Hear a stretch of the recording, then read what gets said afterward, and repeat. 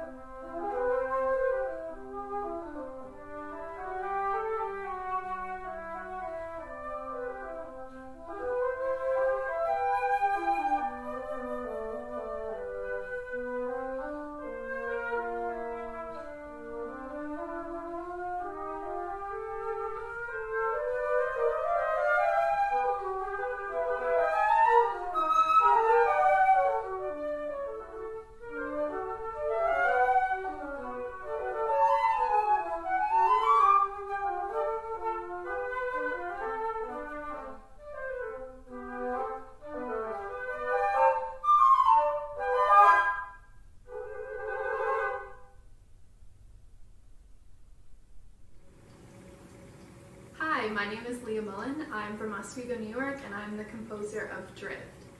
The concept behind this piece is using different aspects of music to help define a relationship between two or more instruments.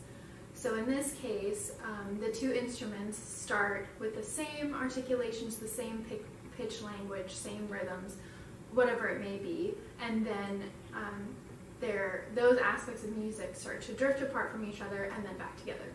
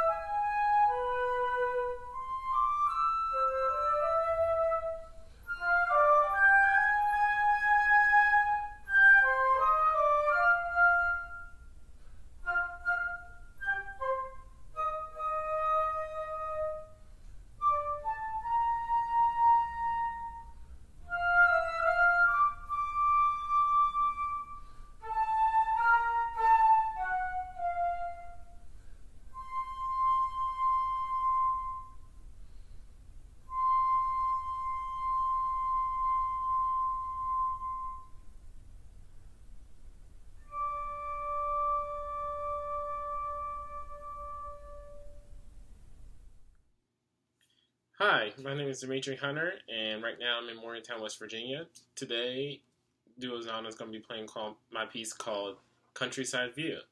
So my inspiration for this piece came from listening to Irish folk music and Celtic music. I really enjoy how the melodic lines in those music can be very beautiful and somber sometimes, and then also upbeat and energetic. So I wrote the piece to be a programmatic piece that tells a person's journey from the countryside into a town where a jig and festivity is going on, and then back to the countryside. But in the recap at the end of the piece, when it gets to the countryside, is more sad and upset because the person has to leave the town that he just entered. Also, another thing I explored was ornaments that are common in Irish folk music, which were cuts, taps, pats, short rolls, and crayons. I really wanted to explore the Irish folk styles like ballads and jigs in this piece to show that these two styles can go together and be separated, and also the layering that happens in these folk songs. So I hope you enjoy this piece, and I can't wait to hear it.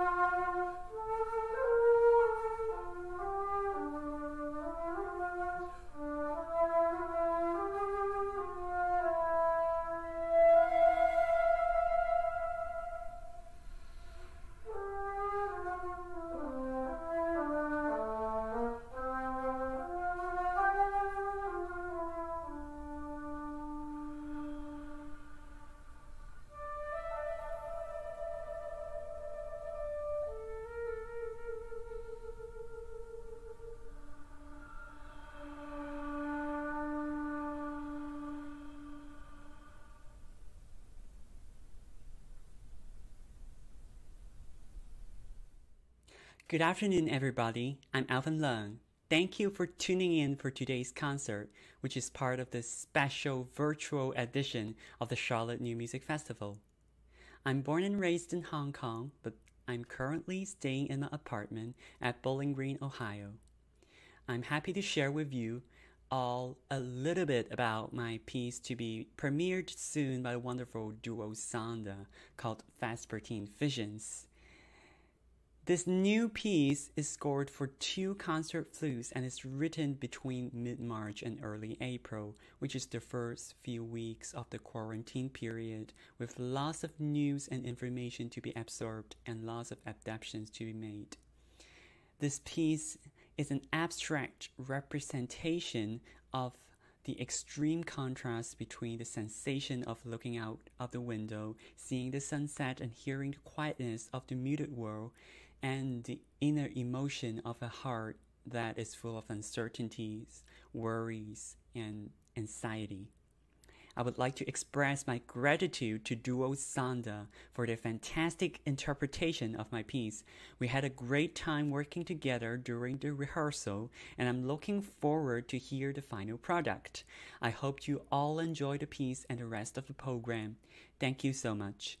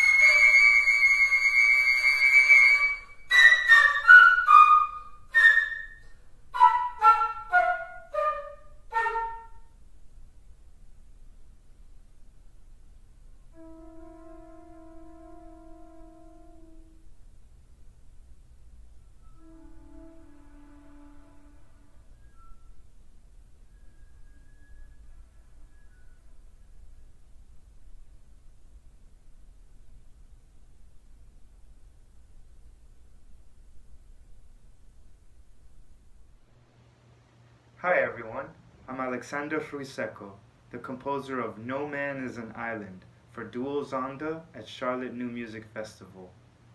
I'm based out of Miami, Florida, and thrilled to share this virtual concert space with you. I'm excited for you all to hear the world premiere by Duo Zonda.